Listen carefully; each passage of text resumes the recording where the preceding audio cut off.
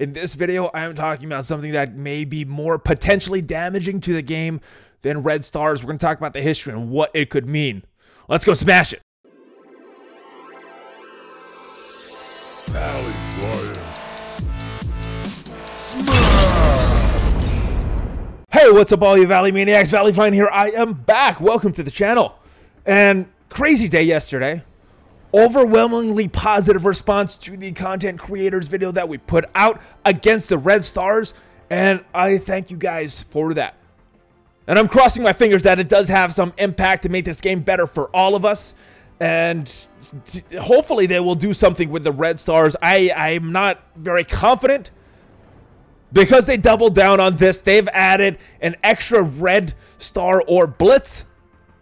And it's also been data mined that they're adding some more red star things to the calendar as well. So, not expecting something too big, but we will see what happens. Regardless, the aftermath of that brought this article to my attention.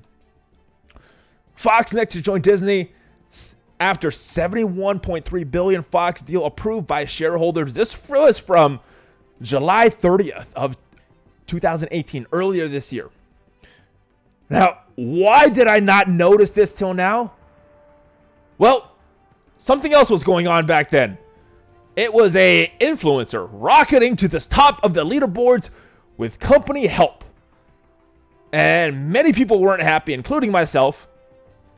It was a interesting time, maybe the lowest time till this red stars came out in the game.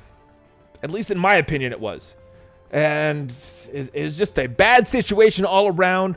And if you're not familiar with it, basically, this person right here, that I can't name on the channel because we've renamed that person Dirty Sanchez. The live stream actually renamed him. But he was getting some help from FoxNext to improve on his rankings. And then he said he wished he was, basically he said it was a little more sneaky so he wouldn't get caught. And hasn't really made a video since. But anyway, back to this article from gamesindustry.biz. All right, bottom of it. It will also take control of FoxNext, a game-focused division that launched in January 2017, which has grown through a series of acquisitions since the time. However, what the future holds for FoxNext is far from certain, as Disney backed away from creating and publishing games in May of 2016. And I've done some research, and as far as I can tell, FoxNext is the only gaming studio that they own. Which is a little scary for me, as someone that is a fan of this game.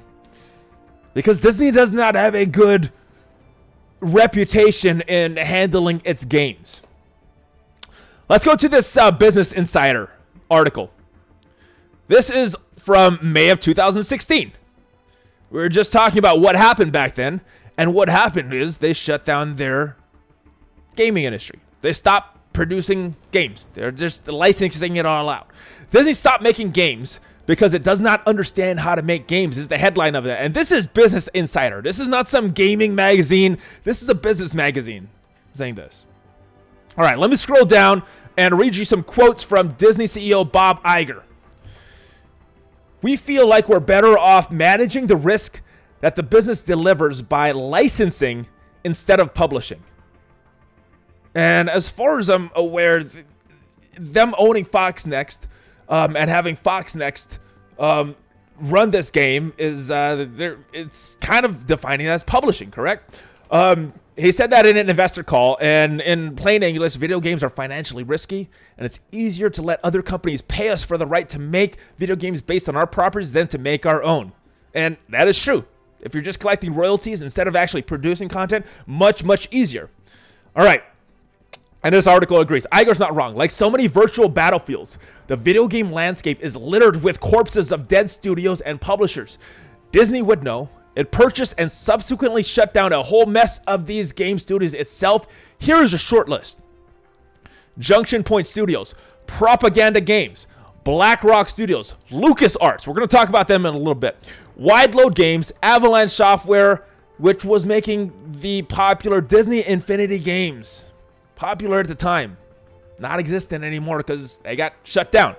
All right, between 2005 and 2016, Disney bought half a dozen game studios and then closed them all. It was part of a bigger push into video games, a push that Disney never fully got behind, which resulted in half a dozen studios with hundreds of employees being closed.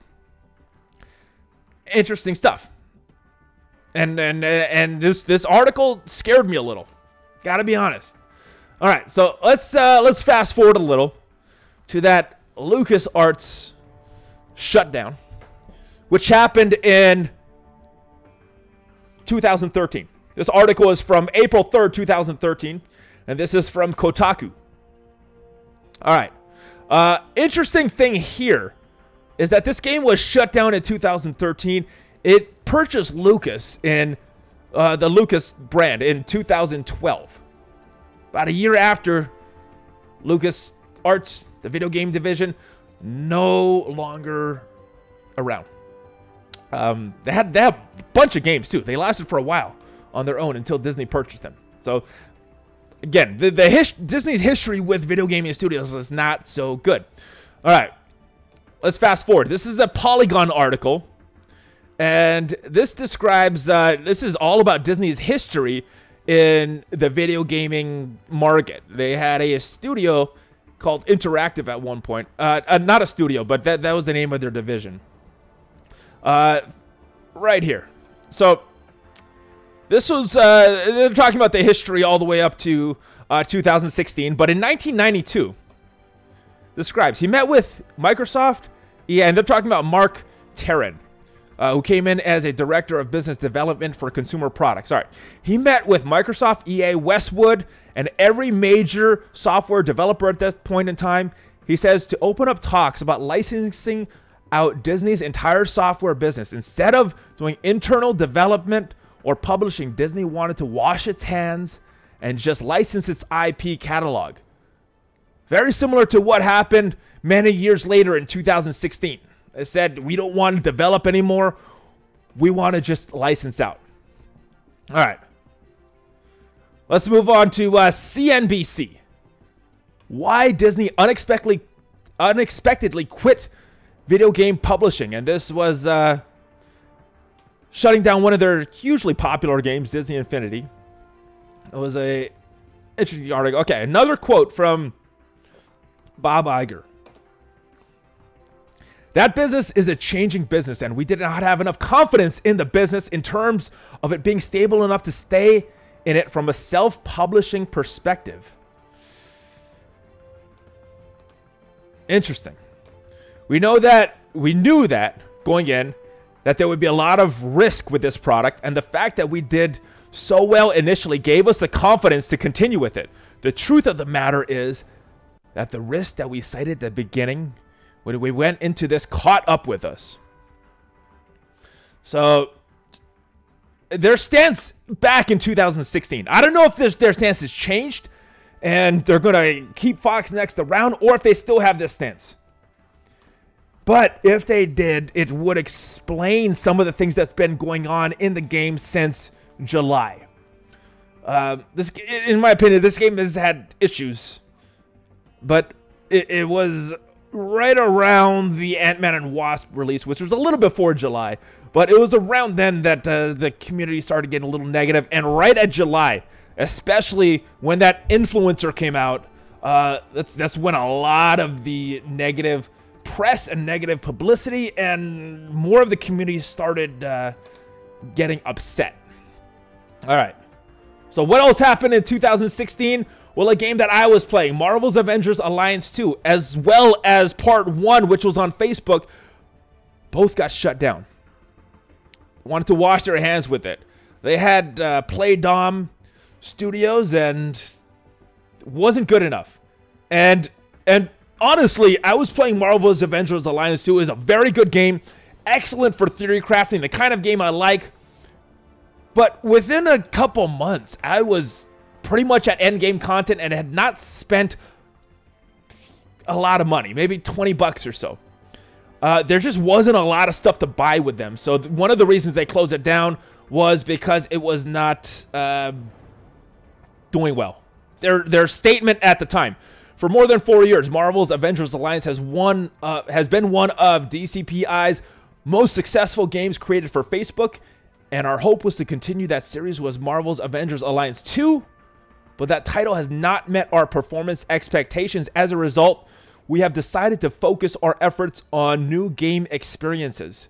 So the reason that they're citing for the shutdown was that it was not performing, which will be relevant to one of the theories that I have at the end.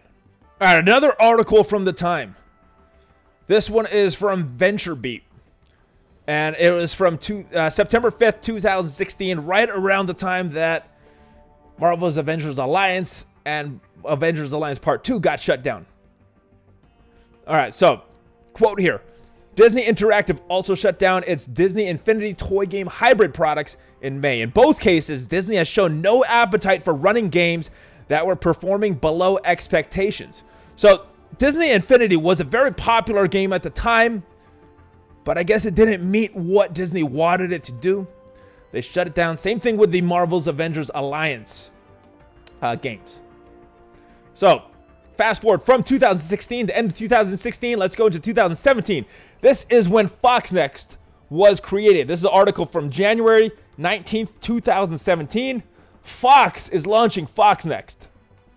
Not too much here about the games. I'm not even sure if they had the Marvel IP at that point. And later that year, Fox acquires, this is from June of 2017, June 6, 2017, GameIndustry.biz. Fox acquires former Kabam studio Aftershock.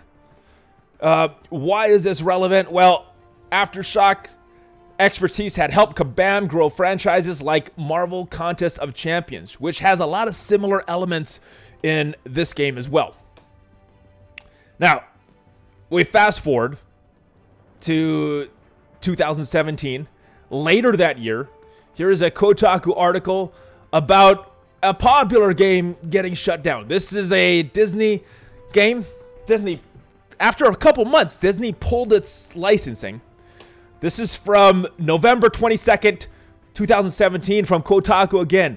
Marvel Heroes developer Gazillion apparently lays off everyone on Thanksgiving Eve. Now, this is Gazillion that's laying off everyone, but it is caused by Disney pulling its license. And even though Disney did not directly lay off everybody on Christmas Eve, they are responsible for it because it's their decision to pull the intellectual property that caused this. And the reports are that the entire staff was let go, but that they were let go without severance or PTO, which kind of sucks for those guys as well. Not Disney doing it directly, but again, their decision to pull the intellectual property from Gazillion led to this. Then later that year, because at this point FoxNext is still owned by Fox, they're licensing out the IP from Disney, but boom, here's an article from the LA Times describing Disney buys much of Rupert Murdoch's 21st Century Fox in a deal that will reshape Hollywood. This is December 14th, 2017. Marvel Strike Force was already in beta at this time. People were playing it. And I think they had some good things planned. I think the framework of the game, because of what they've done at this point, before this happened, is what's causing its success now. Because things changed a little from when I first started playing it. One of the complaints I actually had was there was nothing to buy. There was a lot of similarities between Marvel's Avengers Alliance Part 2 with nothing to buy and Marvel Strike Force. There was nothing to buy. There was nothing to spend our money on for probably a month or so into the game. And I was worried that it would end up like Marvel's Avengers Alliance 2, but they have way shifted that in just a few months that this game's been around. And that led to this Polygon article right here. Now, this is in August of this year, so this is about a month after Disney took over. So this is about a month after that article. And the article states, this is from April 24, 2018, Marvel Strike Force's microtransactions go beyond the mobile standard. The game's community is furious over the recent events and rewards. So I'm gonna talk about some theories for why this happened in a little bit, but basically this was about this thing right here. This limited time offer for some trash Kree minions. Not even enough stars to unlock Nick Fury. $99. Just enough to unlock these characters if you've never farmed them, so you can start farming. Crazy, crazy, crazy. This is when Kraken quit. This is when Seaton quit the first time. Nick Fury wasn't feeling it at that time for a lot of players. And then they actually started turning it around. How FoxNext is pulling off a mobile mea culpa with Marvel Strike Force. The mobile RPG made a remarkable turnaround, and I gotta admit, at this point, this was in October 9th, 2018, so about 2 months ago or so. I thought the game was in a good place. The community was generally happy. Amir, the executive producer over at FoxNext, tells us that heat was deserved. Let me read his quote from back then. A lot of that community sentiment was deserved on our part. We were making changes that were a little tone deaf and blind to the perspectives of players. It's a shame that it had to get to the point for us to open our eyes to the community and how to empathize with them. It did get there, and it did force us to re-examine how we got there and how we think of the community. I don't know what's changed since then, but most of the community is not in favor of these red stars, and same things seem to be happening. Getting a little tone deaf and making changes that are not not very good in the perspectives of the players. Another Polygon article. Boom. This is about the red stars. December 10th, a few days ago. Marvel Strike Force latest update is pay to win mobile gaming at its worst. And this is all about this gambling mechanics and the red stars and not being able to progress without extreme RNG. Not good. And what is the result of that? Well, let's go look at the revenue chart. And this is the revenue charts from today, December 14th. And this is just iOS. And right now, Marvel Strike Force is at 31. $71,000 day, 13,000 new installs. So they're doing pretty good, which is why it's it does. I'm not sure what is going to happen with the red stars when it's making them so much money, but everybody's unhappy, and it's kind of like they're sacrificing their long-term reputation and long-term prospects for this short-term thinking to try to maximize the profits right now. What else? Google Play. Let's look at Google Play. Now, we don't have a numbers for here because I'm not subscribed to this site. But Marvel Strike Force, they are all the way up at number 23. So they're doing well. So what does all this mean? January, Disney acquires FoxNext in part of that big Fox deal. And since then, there's been, all these cash grabs. The infamous Kree Orb offer. Level 70 coming. Just things feeling rushed. Got to move in this game. And I guess that's the point of the game, to try to make the most money and to try to maximize their profits, as any business should do. But let me put this back up here. All right. But it seems to be coming at the goodwill and happiness of the community, which is not good. And that leads me to 4 different scenarios that could be in play here. 3 of them, not the best, but not that bad. And then the 4th scenario is just not good. All right, so let's talk about these scenarios. Scenario number 1. Disney says, FoxNext, you guys are doing your thing. And FoxNext just wants to make a lot of money. That's why they're doing this. They're trying to get a lot of money. And that scenario is very possible. But it's not the worst scenario, because in the past, FoxNext has shown that they've backtracked on some of their bonehead decisions that aren't very friendly to the player base. Very friendly to the wallets of FoxNext, but not very friendly to the player base. And they backtracked on a few of them. So if that is the case, Disney is not involved, then not the worst thing. Scenario number 2, also very possible. Disney is telling FoxNext, you guys better make some money. You guys better make at least X amount of money, or we are going to shut you down. Just like LucasArts. Just like Playdom. Just like some of these other games that they've shut down. And all these other studios that they've shut down as well. They've shown that they buy studios and shut them down when they're not profiting. So FoxNext is giving all these offers because they're being forced by Disney to do all of these offers to show a profit. And they're showing a profit. These red orbs, as much as everybody or the majority of the community does not like them, people are still spending money on them, buying them. So I don't know what's going to happen with this thing today, but they're making money. So I don't know how they're, what incentive they would have to backtrack on what they've done with the red orbs, especially because it is a business and they're trying to make money and they're making money from it. They're rising up these iPhone and Google Play charts, at least since the last time I've looked at it, which has been a while. But they're rising. They've risen up the charts since these blatant cash grab attempts. All right, so if that is the scenario, then you know, we're more in for this cash grabbiness of this game. You got cash grab elements from Contest of Champions and as well as Galaxy of Heroes in this game, so it's like a combination of the two.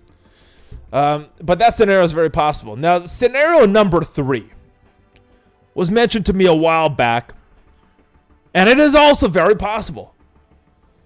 They want their numbers to look good because they plan to sell this studio. Disney either plans to sell the entire studio or the game, or you know, license this game out to another studio that will take it over. And I think this is also very possible. If you see this steep progression of the way they've been doing offers and handling the releases of everybody in this game. I mean, Loki, only available in a premium orb. Sabretooth, only available in a premium orb. The word on the street is Carnage is only going to be available in a premium orb. Got to get lucky. All based on gambling. And gambling does make a lot of money, which is the reason that Vegas is so successful. Which is why a lot of people buy lottery tickets, because they have a chance. It's just human nature. You risk a little bit of something to get something big, or you could get nothing out of it. And that is the third scenario. They are looking to sell this company. Disney is like, we just want to license IP. You buy this studio and we will license this game out to you. This actually might be the best scenario, because once they've sold that, obviously that company that buys it would still want to make money. But I don't know if they would be as, and this may not be the best case scenario depending on which studio would purchase it. But if they go to a better studio, maybe they won't be as cash grabby. And are looking more for the long-term prospects of the game instead of just an immediate cash grab. So if that happens, it could be good, could not be good. We'll see if that is a scenario that happens. It is possible that they're looking for that. Could be good, could be bad. And then the last possibility that came to my mind, and this is probably the worst case scenario, is that Disney says they don't want to be in the publishing business. They don't want to be releasing games. They want to be licensing games out, and says, FoxNext, you guys have made money. We're going to shut this thing down. Let's just try to milk the players for as much money as possible before we shut you guys down. And that's also a possibility. I don't know if it's likely, but it is a possibility based on Disney's track record and video game studios and video games. Just shutting them down abruptly, or shutting them down because they're not profitable enough. Now, this game has shown to be profitable, so I don't know if they will just shut it down. But if their profits start to falter a little, could not be good. So I hope some things change. Who knows what will happen, except for the executives at FoxNext and Disney themselves, but I don't think they will ever make that information public. Maybe way down the road, but I don't think that anytime soon that information will be public. So we will just have to wait and see what the end game is here. Which leads me to my question of the day. What is the end game here for FoxNext, for Disney? What is going to happen with this game? Is it going to go by the way of Marvel's Avengers Alliance 2 and Marvel's Heroes Omega and many of the other games that got shut down? That players generally liked. You know, maybe not made as much money, so that stuff could have been handled a little better, but players generally liked those games. Will this game end up like that? Or is Disney getting back into the studio business? We'll have to see. You let me know in the comments down below what you think. Thank you for watching this video. If you liked it, please subscribe to the channel. Smash on that like button and join the notification squad. Click on that bell. I'm on Facebook, Twitter, and I'm on Discord. There is some Valley Flying merch in the description down below if you want to get some cool merchandise. And I will see you next time. I got one question for you, though. What you gonna do, brother, when Valley Flying and all the Valley Maniacs come down on you, dude? Valley Flying, out.